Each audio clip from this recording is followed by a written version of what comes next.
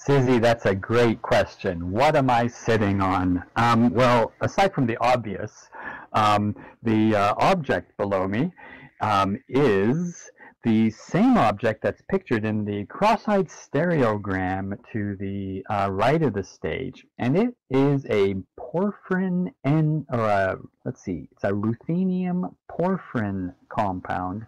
It's got an NO on one side of the porphyrin, and it's got it's a tetrachlorophenol on the other side. This was molecule made and crystal structure determined by Dennis Wazabiza, who works for my collaborator, George Richter Radu. Actually, Dennis started a faculty position on the East Coast a couple of years ago, and I think he's doing very well. So, let's see, my clock says 10:02 Pacific Standard Time. So I think I will start. Glad to be here. For those of you in the United States and perhaps elsewhere, remember that Spring Forward happens tonight. So if you're going to brunch, make sure that you're not late tomorrow. There is disorder in the structure, yes. There's actually some disorder in the where the solvent is, a little hexane there. So, welcome today. Today I'm going to tell you a little bit, show you a little bit of the behind-the-scenes stuff in the research I do. As I was putting this talk together, I realized just how much stuff there is. So I'm going to be selective in what I focus on, and maybe there are techniques and stuff that we can talk about in future lectures. Behold, these are two of my three cats, Ishtar and Marduk. Marduk is called Marty now. Ishtar is on the left. There is another cat, you'll see him later, Seth. We've all got ancient deity names for cats now. Let's see. I have to figure out how to change the slides. I think I type \1 and I'm also going to show you all sorts of pictures. Here's one from the Smithsonian in 1997. That's not my lab, but that would be a state-of-the-art chemistry lab in the year 1900. And you know, in our program, the class Quantitative Analysis teaches you how to function in that environment, and it's still a very relevant class that we teach today. And kind of the stuff that we do as chemists have evolved from the simple techniques that those guys, well, not particularly those guys, but because they're mannequins, but you know, fellows like that would have. So here's an abstract. If you read that, you'll have the same expression as Sin. Sin passed away a couple of years ago. He was actually a beautiful cat, as you can see. We rescued him from the campus. Our campus is 2,660 acres of land. It's the largest contiguous campus in the United States. And there's a population of feral cats. And we found 3 adorable little kittens, and I brought one home like 2007. So I'm going to be telling you about what we do. \1n. Let's get some acknowledgments in first, so I can properly thank people. So I'm the guy on the right, my buddy George Richter Radu, Dr. Richter Radu at the University of Oklahoma. He and I have been collaborating for 22 years. We met in grad school in 1988. His was the first PhD oral defense that I went to. I started grad school in 1988 in September. In October, I went to his thesis defense. I'm sorry, his PhD dissertation defense, and I was scared shitless. Oh my God, excuse the language. It was a 20-minute talk followed by an hour and a half of questions from the campus committee, someone from engineering, and an external examiner flown in from the East Coast. George did very, very well, and he over the next few years of my PhD was a source of inspiration and mentorship. We have been collaborating for a hell of a long time now. And in fact, we decided about 12 years ago that, hey, we should be funded for some of these activities that we're doing. And so we've started writing grants together. We're now on our fourth one. It's the NSF CHE 19-00181. He and I have been sending students to each other's labs since really 2001, and it ramped up in the past decade. Okay.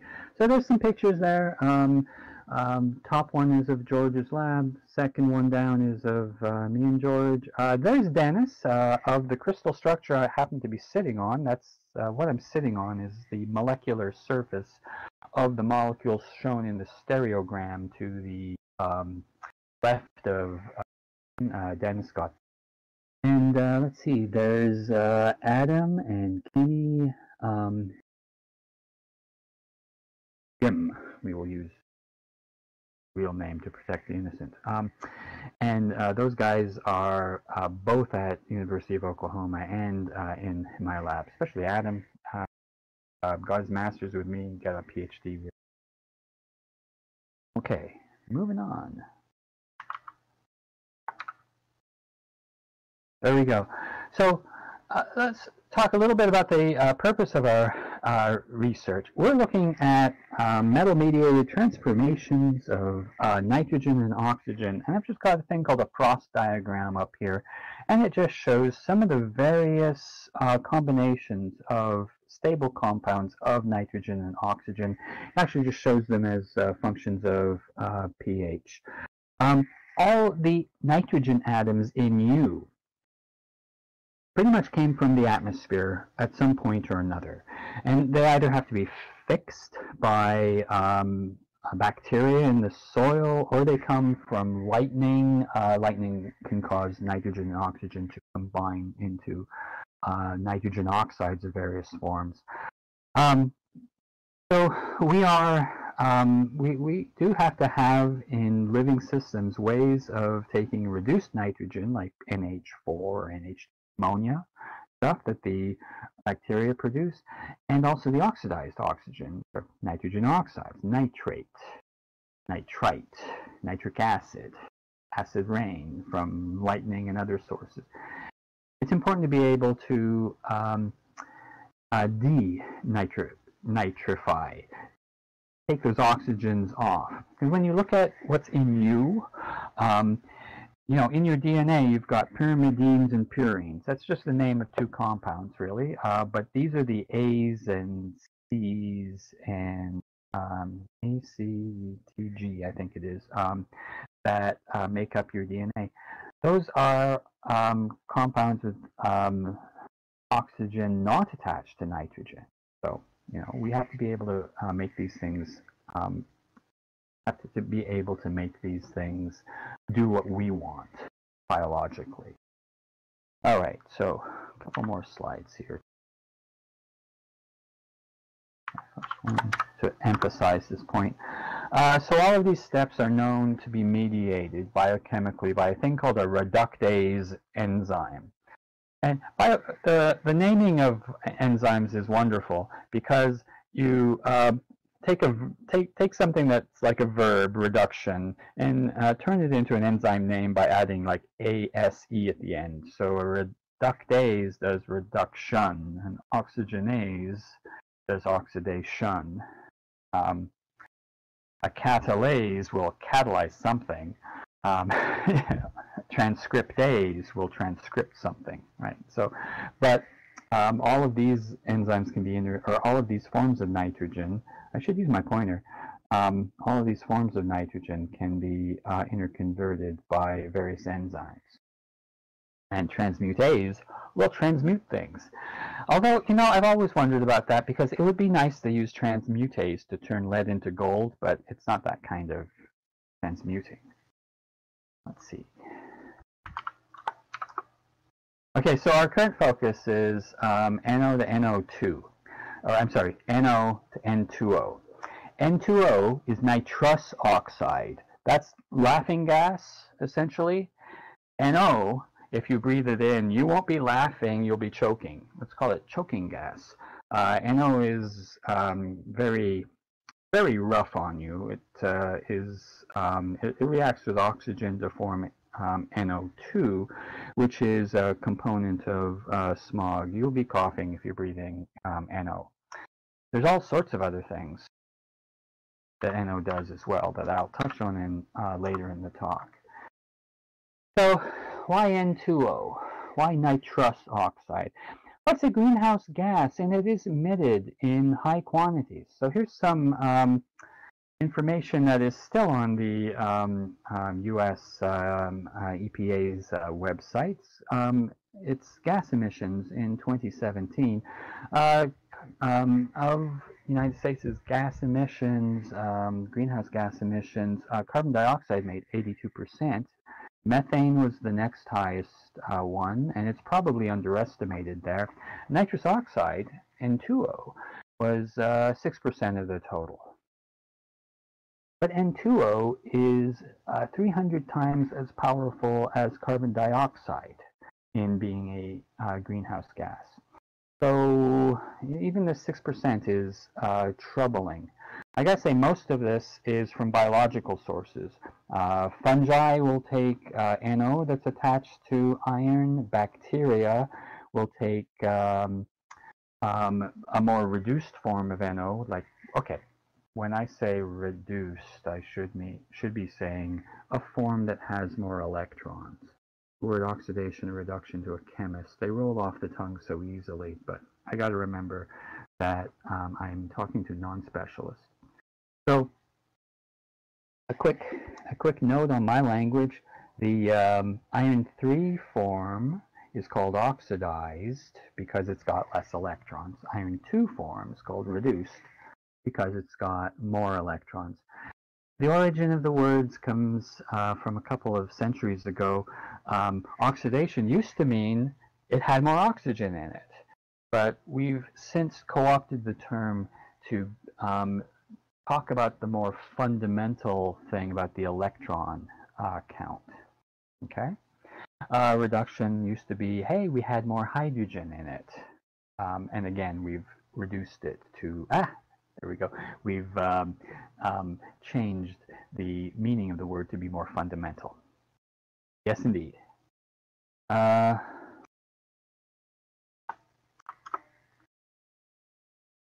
So the sorts of compounds we look at are guided by biological systems. Here's an example up in the upper left over here. I think you can see my pointer. My pointer seems to be side on. That always happens when I rotate the screen, but I think you can see it. In the upper right-hand corner, we see a enzyme called bacterial NO reductase. So it takes NO and it turns it into N2O. It's a membrane spanning enzyme, and you can see all these little corkscrew things that live inside the membrane of a cell component. There's a little bit on the outside. Deep inside the membrane part, we have a heme molecule. A heme molecule is a porphyrin. Okay, porphyrin is basically this ring structure you see here. That's the general name for it. The blue is nitrogen. They form a square, and in the center of the square is a iron atom. And essentially, with this bacterial NO reductase, there is another iron atom, and they basically grab an NO between them, and they activate it, and they make things happen. They basically make it possible for two NOs to come together and turn into N2O and water. Okay.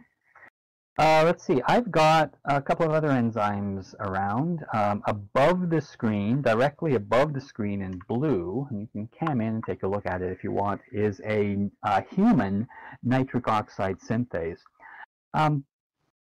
From that human nitric oxide synthase, I've actually got a electrostatic surface, like what the charges are on the surface of the molecule, as this kind of Millennium Falcon looking thing that's just above the screen and over to the right. I'll just move it in here. Edit.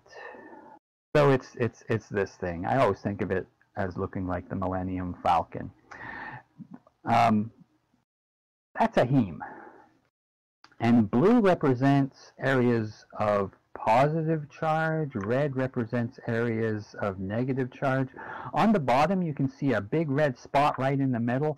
That is the oxygen on a NO that's bound to the iron. If you look at it from the top, you see kind of a blue area right in the middle.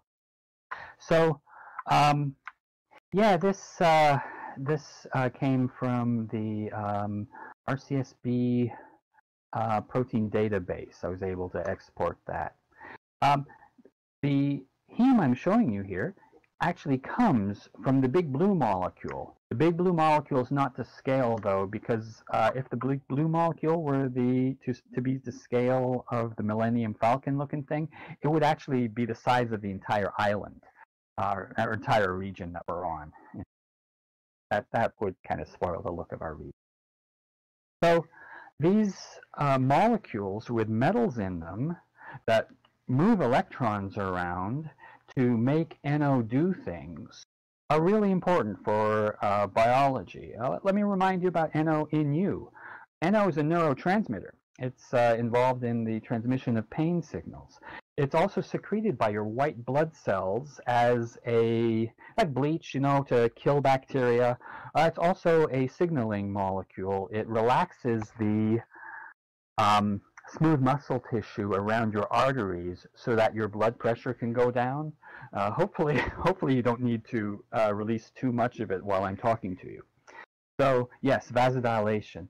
So we have all sorts of different uses for NO in us. It only lasts 7 seconds. It's got a 7-second half-life under physiological conditions before it turns into something else.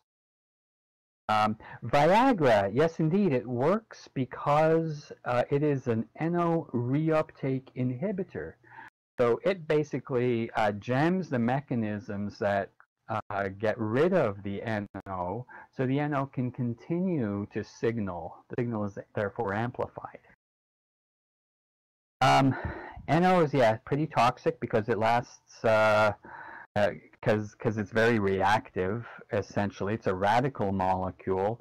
But it's nice that it is so reactive and gets cleared away so quickly so that it can be released on demand, right?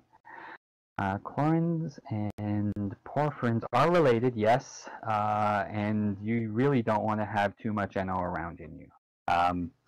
Nitrous, I don't really want nitrous around in me either. Alrighty, so here's another, this one's an oxygenase enzyme.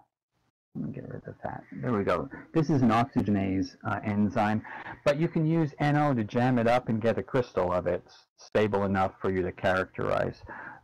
You can see it's another heme. Right here, there's the N, there's the O up above. There's a little pocket and a channel for the gas to diffuse in and out. I think a direct link. Click. Oh, how interesting. A direct link to the site where you can look at this and move it around. Really?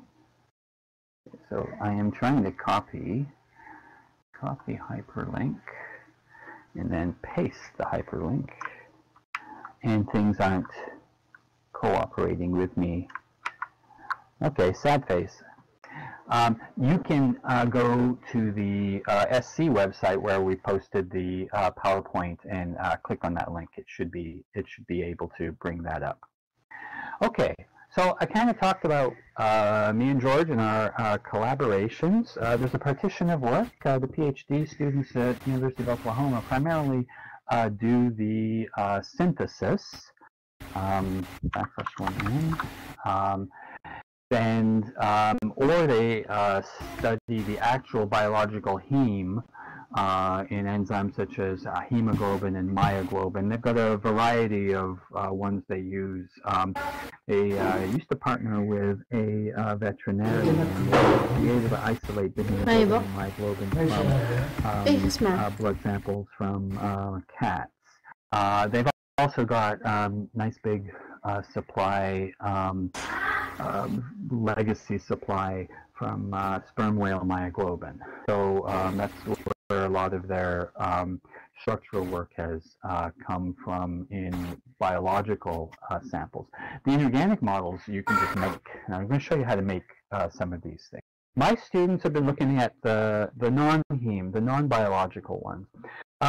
It's a pain to make these porphyrins, especially for an undergraduate. My experience has been that by the time you spent 2 semesters with an undergrad in the lab doing hands-on, and by the time they can make the porphyrins themselves and make the starting materials for the interesting reactions, they have to graduate, and that makes us sad.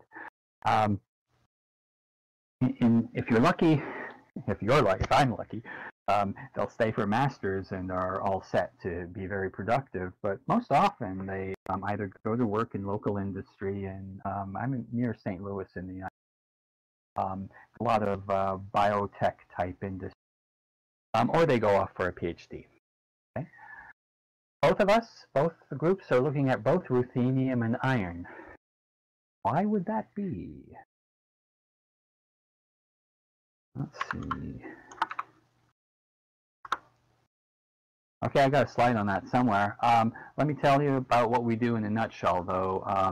Our approach in my lab is we prepare specific target compounds. And some of these are air and moisture sensitive, so if you just leave them out on the bench in a jar or something like that, they'll sadly decompose. Stuff we're working on right now is not so dramatic as just to catch fire on exposure to air. I do have some stuff like that, but not really stuff that we work with day to day. Once we made something, we have to figure out, is it what we've made? Because if you just say, hey, I made this, people won't believe you. You have to show them spectra and things like that. So we use spectroscopic methods. I'll talk about that in a second. X-ray diffraction methods. The structures I told you, I love X-ray diffraction methods because I can take the data and turn it into a mesh model and upload it into Second Life to show you as a 3D. That's a really powerful thing about X-ray data. But we've got other spectroscopic techniques that are a little easier for us to actually use, but harder for us to interpret. And finally, we investigate these. I do electrochemistry. I've spent the last 32 years learning electrochemistry, a thing called spectroelectrochemistry, to figure out the consequences of electron transfer. Ooh, osmium tetroxide. Sounds scary to me, because that's fairly toxic. Hopefully you're safe. Yay! So yeah, we have actually, George's group has done stuff with osmium. The chemistry is very similar to the ruthenium, so we've kind of laid off the osmium work a little. Hey, this is from my hot water heater in my basement, but it's kind of like what people think my lab is like. It serves a purpose here. We have to teach and promote a culture of safety. There's a lot of bad things that can happen in a lab, and especially, little things like, oh, you've left the solvent jar open and the lab is filled up with flammable vapors, and then you turned on a stirring motor and it made a spark. We have to kind of think about consciousness of all of these. Fortunately, the lab is engineered by very good airflow, and we don't get buildup. But there are hazardous materials we work with. There are procedures that can be done to minimize. This is why when I work with I don't work with too many at once. At the beginning, me and my student trying to figure out how to make this stuff because both of us hands solve one problem. Yeah, that hood is not drawing nearly fast enough. Okay. So here's some pictures of synthesis. One of these pictures is not like the other. Starting on the left, here's one of us. Some of the actual compounds we're working with. We use vacuum lines. These hoses can be put under argon, so we can have argon blowing out of our glass vessels, or they can be put under vacuum so we can evaporate off solvents or make filtration happen or the like. This is tetrabutylammonium hexafluorophosphate. If you say that backwards, you have to worry because the demons show up. But that's one of the compounds we use for our characterization. We have to purify things. This is another compound. This is actually from a lab. This is one that's related to the thing we wrap around our metals. And what am I doing to that poor turkey on the right? Yeah, I showed up at the party and deep fried a turkey in one of my colleagues' driveways. This is actually about 10 years ago. I should be wearing safety glasses doing this. I will admit that. But the turkey was delicious, and there was a student party, and oh my God, it lasted about 5 minutes or so because all the graduate students came and consumed it. It was like watching a pack of wolves. So that's kind of a fun thing. And honestly, the skills you learn in a lab of being careful help you do things like this so that you can't burning your junior colleagues' houses down is frowned upon. This last picture is distillation. We're basically taking a solvent. It's blue because there's a drying agent in there. We have to have exquisitely dry solvents. Dry as in it will react with water. I've actually got literally sodium in there and a compound called benzophenone that reacts with the sodium and then reacts with water to get rid of it all. And it distills over to that side. So, oh yeah, no, we don't deep fry any turkeys in my house. So, here's an experimental setup. We're making NO. We've got all sorts of hoses. One hose lets argon in. We've got sodium nitrite. And this is probably what's making or curing bacon, in fact, in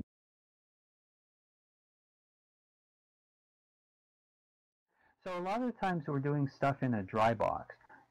This thing here is a dry box. It looks like Alvin the Submarine. I've got a better picture of this same dry box after we moved into a new building, so I'll talk to you more about it there.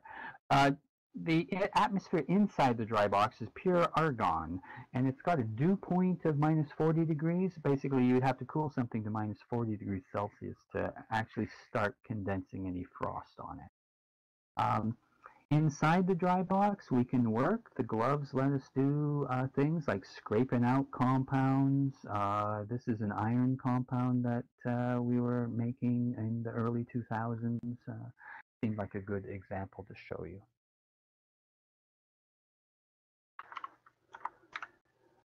Okay. Let's see. One of our main tools is this. It's a double manifold vacuum line, and we're using Schlenk tubes. This probably sounds pretty arcane to you. This one is actually from George's lab. Here's George lurking around while I'm taking this photograph. So if you see where my pointer is, that's a rubber tube. It leads to a vacuum pump. There's a big old vacuum pump in the cabinet below this. There's a tube in the back. That's under vacuum. There's a tube in the front. It is connected to an argon tank. And there are valves. 1, 2, 3, 4 valves, each with a hose underneath.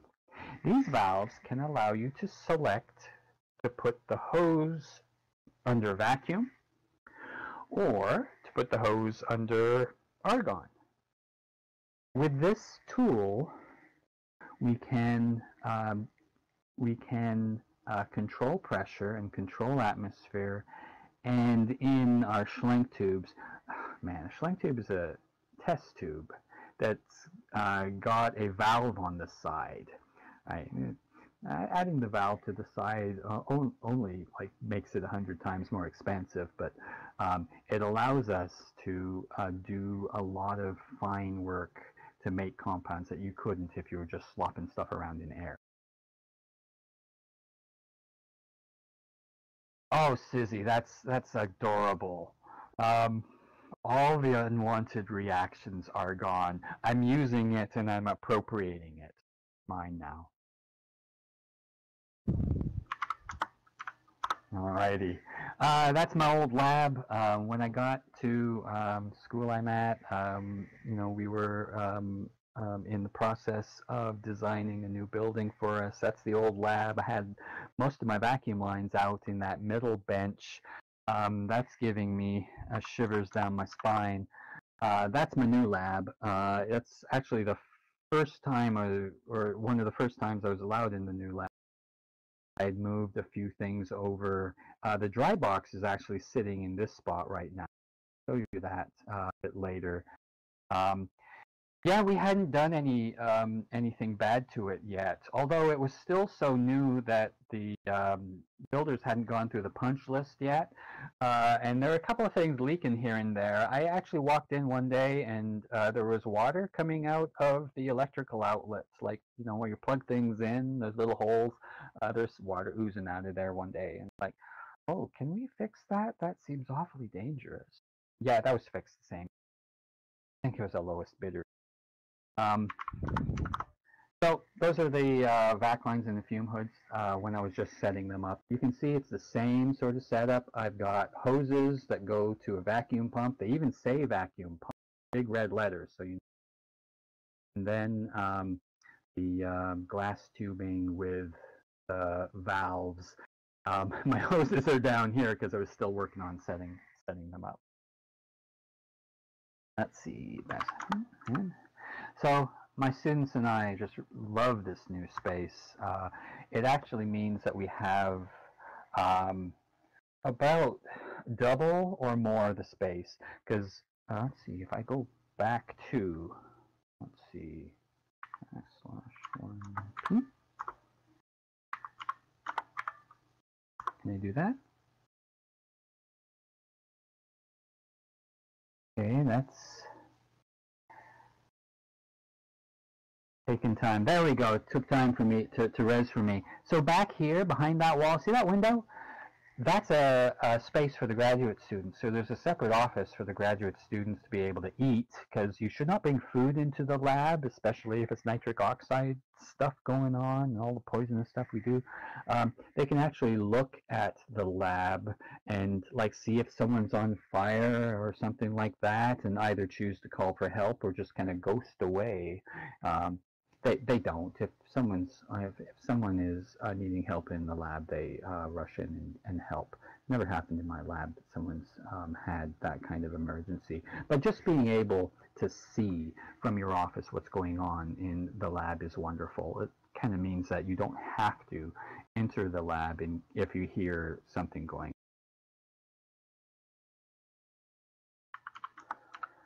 Okay, so going back there. I'll advance. Here's some pictures from campus. So our new building, circa, I don't know, 2013, that's when I took that picture. It's lovely. I took that photo on real film, actually, and it's basically our campus from above. One of the flights to St. Louis from Washington actually goes directly over the campus.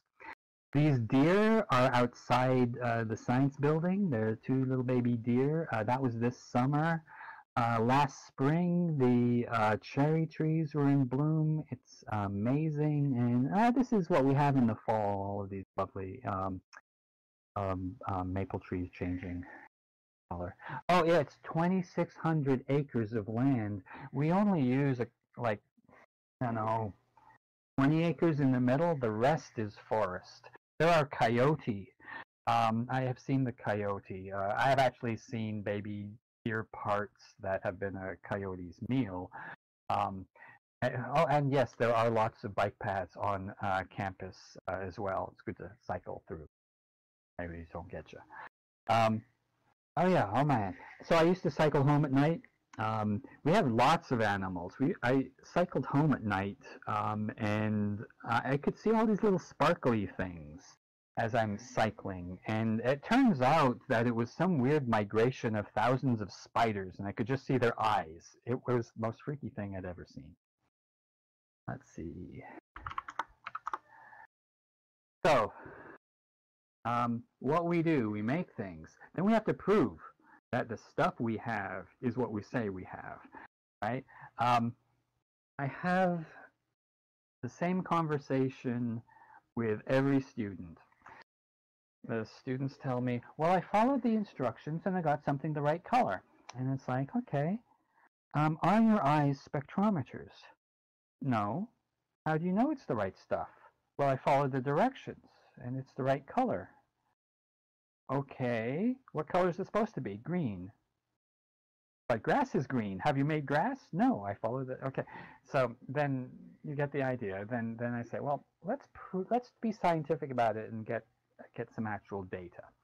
I'm actually going to tell you a little bit of details about magnetic resonance spectroscopy, and gloss over some of the others in the interest of time. Right. I actually showed you some X-ray stuff. I can bring X-ray stuff into Second Life. It is the most wonderful thing. And for us, using ruthenium helps us with our characterization. Iron, for reasons, tends to have unpaired electrons. Most of the time in a molecule, the electrons pair up so that one spinning in one direction, another spinning in the opposite direction, are kind of at the same energy level and occupy the same space. It's called an orbital, and their magnetic fields cancel out. Iron, for reasons, doesn't always do that. So the unpaired electrons make huge local magnetic fields that make it more difficult to interpret the magnetic resonance signals. But ruthenium is like iron's well-behaved big brother, and it doesn't do the unpaired electron thing nearly as much. So, with the resources at hand, we can get spectra that tell us we have what we're supposed to have. Alrighty. Okay. Let me tell you about Fourier transforms. Okay, so today, little mini lecture on NMR, and here are my 3 take-home messages. Okay, yeah, it's the same phenomenon that gives us magnetic resonance imaging. I'm not going to talk about actual imaging today. I'm just going to talk about the radio signals we get out of molecular samples. It's the same physics, but not the same instrument. Okay, 3 take-home messages. You're going to get a graph, and where the peaks show up on the x-axis tells you about the electronics of the thing that gave you the peak, right? Which is usually the nucleus of an atom. That tells you about environment. That's a huge bit of information. Okay? The second thing, you got peaks. They have areas under them. If you integrate, basically can find what those areas are. Well, those areas are in the same ratio as the types of nuclei in your sample are. So let's say that you've got a molecule and it's got a CH2 attached to a CH3, right? That's called an ethyl group. Well, you have a signal that has an area that if you define it as 2, there will be a signal somewhere else whose area should be pretty close to 3, right? This lets us start to figure out like different types of structural features. And finally, neighboring nuclei talk to each other. And so signals aren't just like single peaks, they get split into predictable patterns. And you can use the predictable patterns to say what the neighbors are doing. This is a very powerful set of methods, these NMR methods. In fact, to be an accredited Department of Chemistry, accredited by the American Chemical Society, the department must have a nuclear magnetic resonance spectrometer. Let's see. So, /1, yay. Okay, so FTNMR, I always talk about bells. I actually teach the NMR class, the practical NMR class at SIUE. So there are a lot of different nuclei, a lot of different isotopes, I should say, that are appropriate for NMR. You essentially have to have an isotope where the nucleus has angular momentum, where it's spinning, essentially.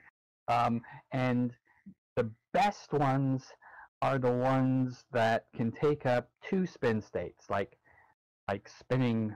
Oh, this is terribly wrong, and I'm glad that no one is close to me because I'd be slapped. But if I said, oh, spinning clockwise and counterclockwise, that'd be a great metaphor, but terrible physics, right? Because it's a quantum particle, and you can't really.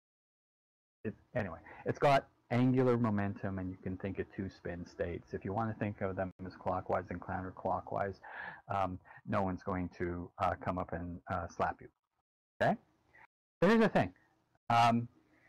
We can put these samples in a magnetic field. What happens in a magnetic field if you're our spinning charged particle? Well, spinning charged particle is a little magnet, generates a magnetic field.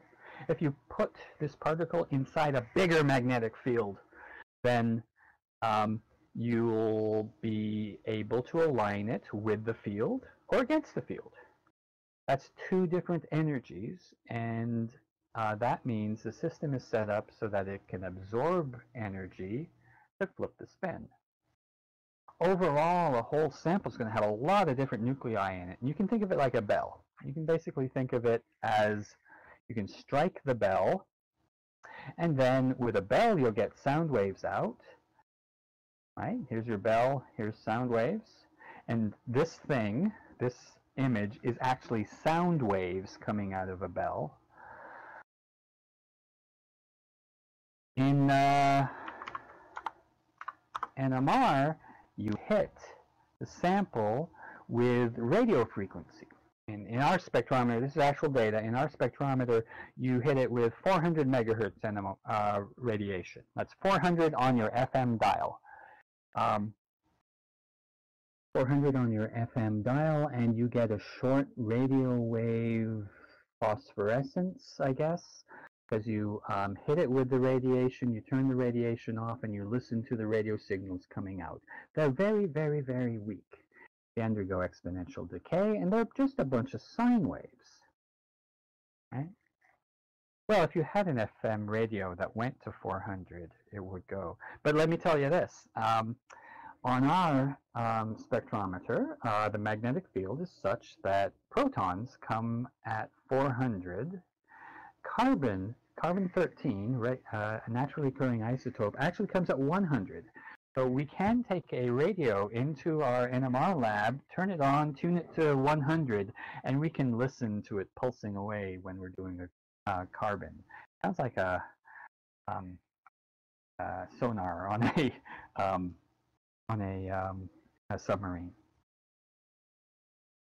Okay, so that's the raw data. And I look at this raw data and say, I can't tell anything about that.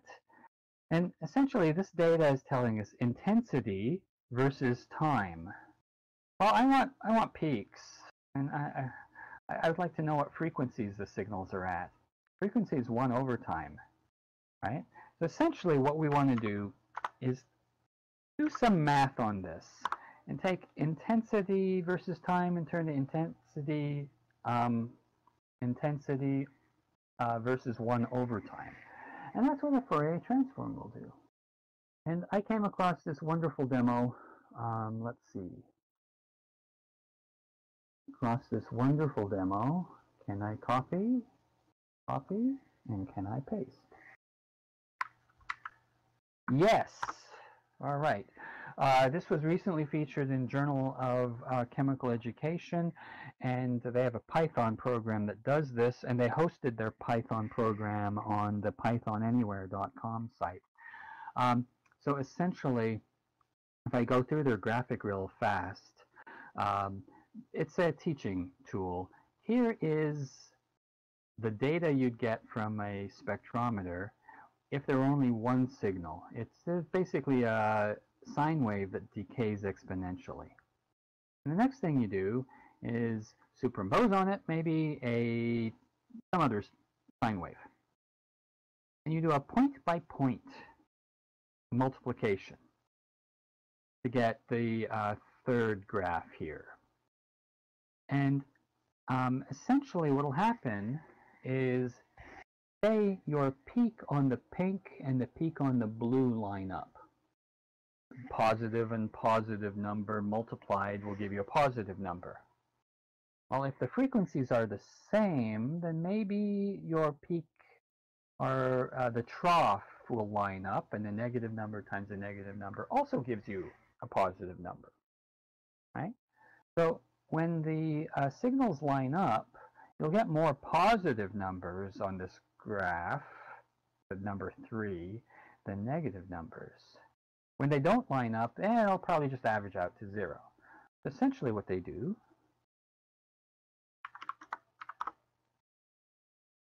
in this third one, they add up all the positive integrations, they add up all the negative integrations, and add up those two, and then there's one point on the graph. Oh yeah, well, that's 1 point. It's not like every single frequency, but if you repeat this process for every single frequency, then then you can build up a spectrum on in the fourth graph. Okay, so I did that for you, and basically, you know, when they test the right frequency, they get an actual peak. Okay, notice how they started with a longer frequency, and now these pink lines are really close together, and that's showing that it's a much higher frequency. All right, you can repeat this. This is a lovely site to go to, the Python Anywhere site, because it actually shows you this as an animation. Here it's this whole same process. There's 3 signals superimposed. That gives you the dark blue line when you add them all up, and it's you know, not as pretty as the original signal we had in the last set. Then if it goes through the same process of test frequencies, integration, and then plotting the overall plot, you see more signals. Okay, so I'm sure there are much better algorithmic ways that our instruments actually do for a transform with, but this is a nice way of explaining it to students. Let's see, \1. So I showed you some of our experimental data. Oops, not quite yet, but next. Okay, so the fast Fourier transform NMR. There's the links, and there's a reminder of the take-home messages. The electronic environment is where the peaks are on the x-axis.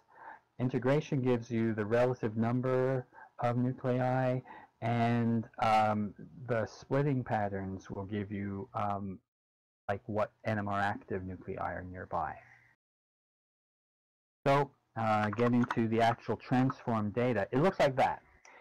And to me, this is a thing of beauty. So here's the pre-induction decay. That's what you call the raw data. And this other spectrum is the transformed data. And I've got a crystal structure that's close to our molecule. This thing should be a benzene. What's pictured is a cyclohexane with some disorder, but if it were a benzene, then it would be the exact molecule I'm showing you. This is a structure that my group did. The compound had been published before its structure was. This was a redetermination. And what we can look at is, this is a hydrogen NMR. So all of these little white dots are showing up as peaks. So the one that I've got my pointer on is this guy and this guy. There's a mirror plane, so this guy and this guy, the CH double bond N, end up being equivalent. My students look at that peak. If there's only one peak in that region, say from here, from here to here, okay, from here to here, if there's only one peak in that little region, my guys have made a pure compound. If there's two peaks in there, then I have to tell them, okay, well, there's something else in there. Figure out what it is. Verify it. We can actually assign what all of the signals are on this graph. All of them except for that guy right there. There's just the tiniest little thing. I don't know what it is, but it didn't show up. It didn't show up again after we put the sample under vacuum for a while. So I think there's some solvent that went away. To me, it's a thing of beauty because it's showing just how pure this sample is, and that it's high enough quality for us to do proper work. Proper work with. Yeah, the student. I was very proud of the student. He should be graduating this semester. He's writing his thesis up right now. So yeah, basically we understand this spectrum. Okay, this guy here, they're the same. This guy here, all the 9 hydrogens in that region, and all the 9 hydrogen in those regions, they're the same. And they correspond to that peak. It's just a little fatter than this peak is. But the area under the peak, if you zoom in, you can see it's 18.0 and 18.1, with this guy being defined, calibrated to be 2. So our areas match. You can see some fine structure down here. I haven't zoomed in on it, but the fine structure matches. Some of these hydrogens are talking to each other, like these guys and these guys would talk to each other, and there would be splitting. Okay, I'm in danger of waxing elegant or eloquent about these. Suffice to say that we can use this method to figure out if our sample is pure or not. Well, I've got a lot that I want to tell you too. Correlation charts. I was teaching a class on this while a colleague of mine was at a conference, and he asked me to teach the NMR part this week. So the thing I told my students is that you have to remember the word correlation chart, because if you want to Google and find the correlation chart to figure out where your peaks are, then knowing the words is half the battle. Couple words for you, and for the hydrogen and for carbon, there's a rule of thumb. If you've got electron withdrawing groups, things that suck electron density away from a local part of the molecule, it tends to move your signals over to the left.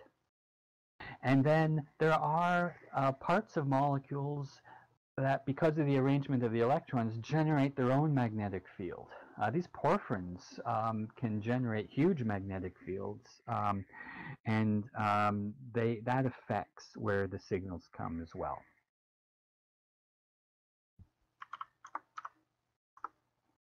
So a couple of examples. This is, what's this one called? It's ethyl formate. So there's a hydrogen, it's all alone, it's sitting on a carbon that's got 2 oxygens. Oxygens suck electron density away, so this guy is way far out. This guy is next to that oxygen, so he's sitting there. This guy, this methyl group, is sitting over here because he's further away from the oxygen. This is actual data from our old spectrometer. I think we could have done something better to record the data because this guy came out to be 0.87 if this was defined as 2, and that one was almost exactly 3. Last guy is the standard. It's silicon with 4 methyl groups. And a quick zoom on the splitting patterns. This peak, little blow up there, you can see that there's 4 peaks. There's a pattern, and that pattern tells us it's has to be next to CH3. This pattern here on the other side tells it has to be next to a CH3. And so we have self-consistent data. This is one of the ways that my students can come back at me when I say, well, how do you know that you've made the right thing, right? The conversation always evolves from, I follow the directions and it's right from the right color, to, look at the graph here. It's beautiful. It's got all the right peaks. I can explain everything about this. You don't have a leg to stand on, Shaw. You're ready to graduate. Okay, I'm not going to kind of get into that. Splitting happens and it follows rules, but I don't need to go with the rules. And really quickly, what do we do with these compounds? There are things called electroanalytical methods. I've spent 30 years studying them, and I learn new things all the time. So our data looks like ducks. This graph, the line here, basically represents what happens when you take an electrode, put in a solution, and you change the voltage on it in a linear way at some rate, and then change it back to where you started from. So y-axis is current, x-axis is potential. For the most well-behaved molecules, so they're stable, if you take an electron and give it to them or take one away, they're stable in both states, you get ducks. Yeah, they're called ducks. They look like ducks, right? They got their little feet there. They look like duck.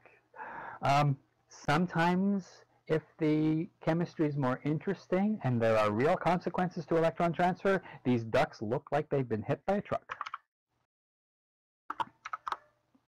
All right, so how do we find our ducks? Well, okay, here's a picture of my dry box again. We got an airlock on one side of the dry box. It's connected to a pump. So we can put things in the airlock. We can pump all the air out.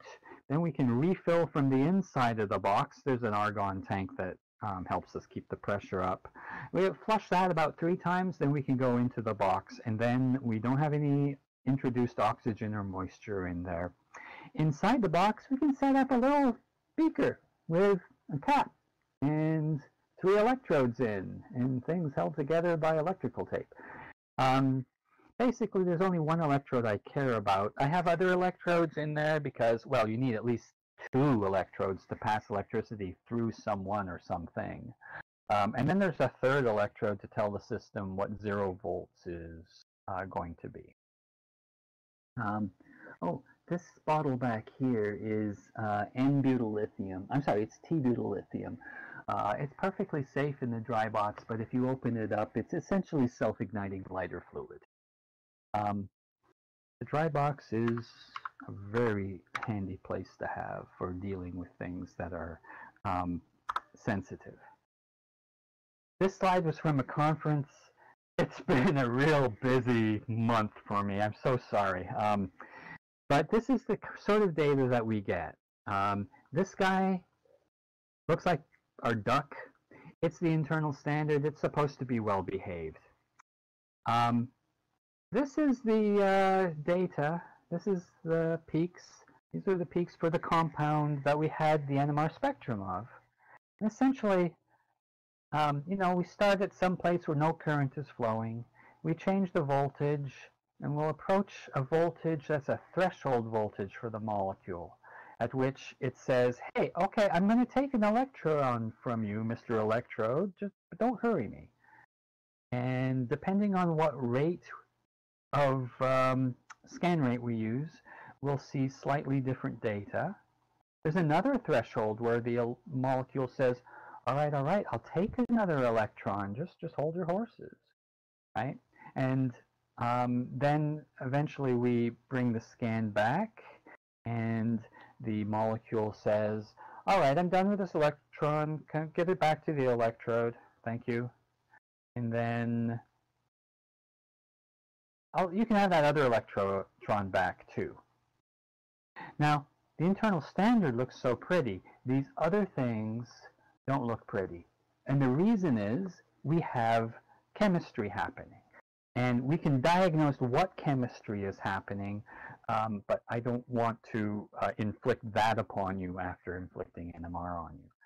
But essentially one take-home message here, after reduction, this guy had a chloride on it, it swaps for the solvent, and we can tell that that swap happens as fast as it is physically possible for a swap to happen. And that is a rate that can be calculated with, what's it called? I'm going to get this wrong. I think it's the Bose-Einstein equation. No, it's not Bose. It's some Einstein equation. So, yeah, these things, there's some definite kinetics here. So we collect the data. This is the same data, but shown as a mathematical transform. I have my students do math on the data, and because the ducts are nice, but when you have peaks that go up and then go back down to the baseline, it's somewhat more satisfying. Oh my God, Stokes-Einstein equation. You are absolutely correct. That is, you can calculate how fast the diffusion rate is with Stokes-Einstein. This particular slide is showing us data that has convoluted with time, and then the derivative has been taken to show different features of the spectrum.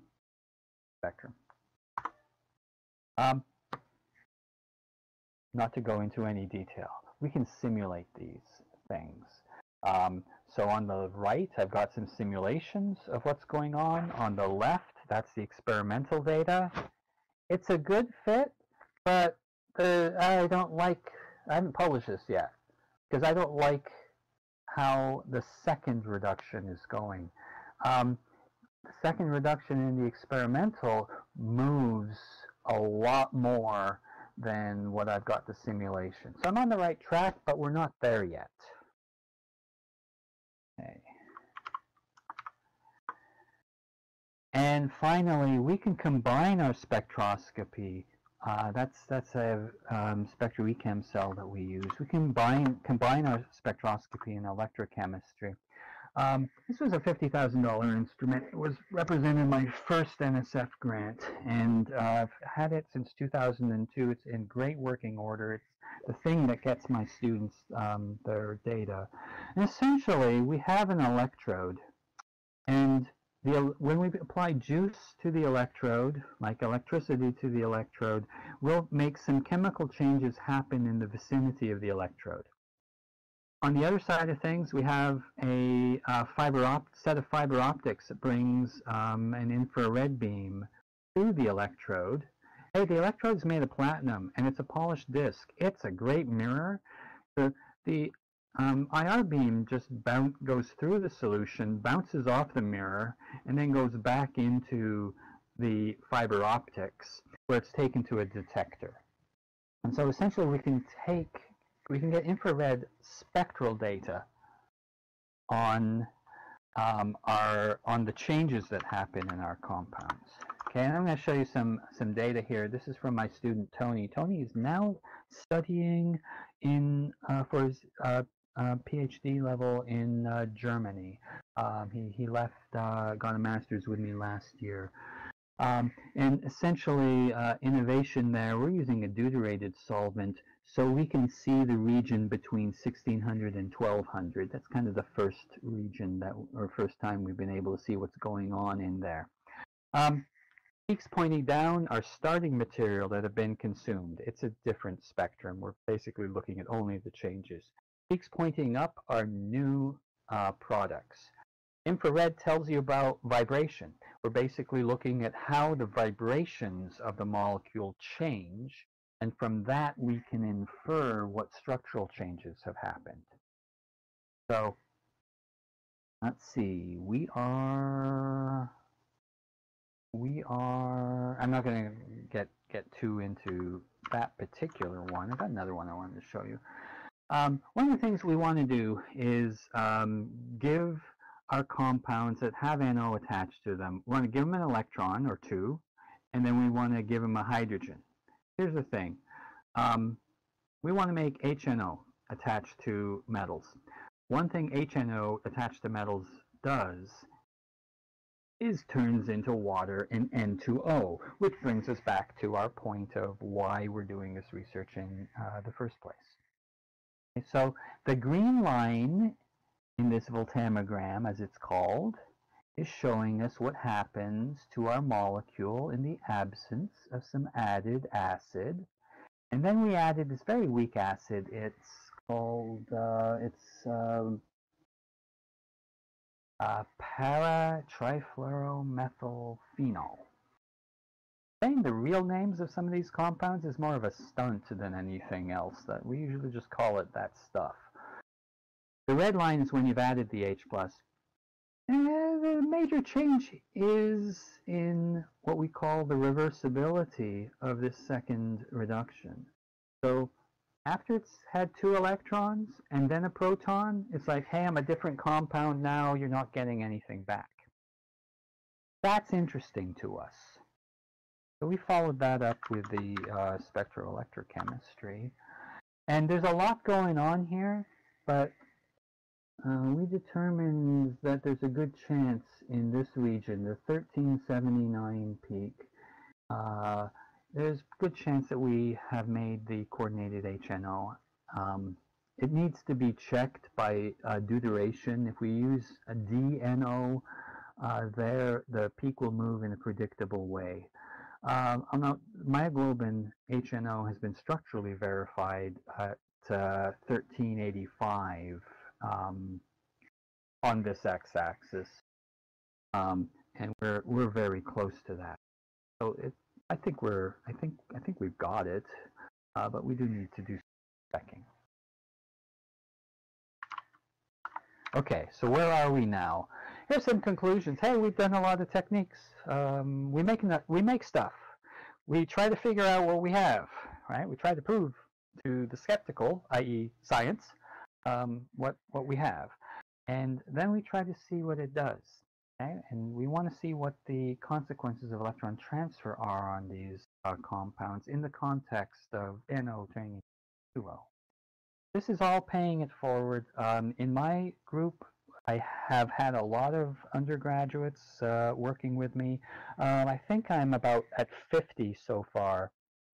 I've had maybe 20, 25 master's students. The results that they get are things that go into papers that support funding initiatives. And once we have funding, we can give opportunities to future generations of students to keep this cycle going. I don't like to think of it as a pyramid scheme. It is basically what you do to provide opportunities like the ones I had when I was a student to learn hands-on science. How do I find my problems to solve? That's a good question. Basically, we've been working on in this area of nitric oxide chemistry for some decades now, and basically there are gaps in the knowledge. So a good knowledge of the literature, good knowledge of what other people are doing, and being able to recognize where there's a gap in knowledge that is impeding our progress that's essentially where we find our the problems. I mean, the chemistry is essentially infinite. There's a lot of different types of atoms. They can combine in near infinite ways. Uh, but you know, if you want to be able to do useful gap in the knowledge problem that will affect people, right? So greenhouse gas problem of immediate concern. In fact, in the body, how NO might be um, nitrogen um, molecules that are important for us. That's also an area to start with. So let's see what else I have. It's more like pictures now. There's my acknowledgement, slide 1 of that. So that's where I get my X-ray data from. There's open databases. JMOL, Blender, and Unity help with making meshes to upload to Second Life. There's some more cats. So you can see Seth here, and Ishtar, and Marty. And I would like to thank them specifically for not jumping on the keyboard today, even though they're circling around my feet. I want to acknowledge you guys. Science Circle is a wonderful organization. Chantal and Jess especially put a lot of work into it. And you know, you guys coming out on your Saturday for to listen to me rant about my research is very humbling. NSF, of course, my research students, George, my buddy George, all the folks at the school, and definitely you again. Do I have any more? Let me see if I have any more. I might have some pictures. Oh, there's some more pictures. The Missouri Botanical Garden over in St. Louis is a delightful place to go. Water lilies, outdoor pools, sculpture exhibitions, and indoors in the winter there's orchid shows, roses. There's me from before I had gray hair. And finally, tanks again. tanks. And then Finn looks a lot happier now that the talk is over. And there's the porphyrin cookie. It was about 2 feet wide, and it's flat and purple, just like a porphyrin comet. All right, so that's what I have planned for you today. So I'm happy to talk to you about any questions you might have. Looks like a pie. It was a big cookie. Yeah, my student Kenny, his girlfriend made that for him and brought it at his first seminar. Our grad students have to do 2 public seminars as part of their master's program. It was yummy. Oh yeah, man, you should. I have pottery. You know, there's places where you can go and buy a finished but unfired piece of pottery and you can paint it. I have no artistic talent, so I just put like molecular orbital diagrams and structures on them and paint them up. I've got a whole bunch of this stuff in my office. It actually looks like art.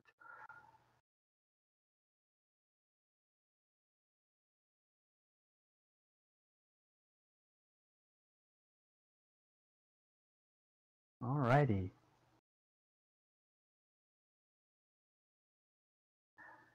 Well, if we are done with questions, then I'm going to sign off the voice, and then maybe hang out for a couple more minutes and do stuff by text. And thank you all again.